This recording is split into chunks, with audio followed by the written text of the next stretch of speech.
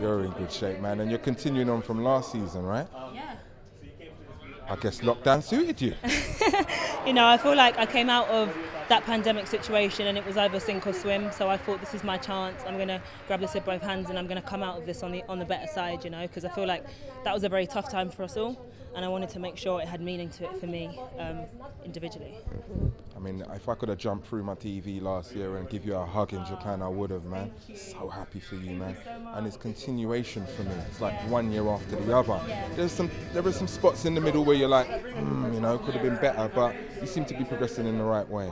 Talk about how you approach this season based on that success. Yeah, I feel like last year was an amazing season. I'd probably say it was my big breakthrough season. I made the Olympic final, which was my main goal. I ran sub-11 seconds 3 times for the first time.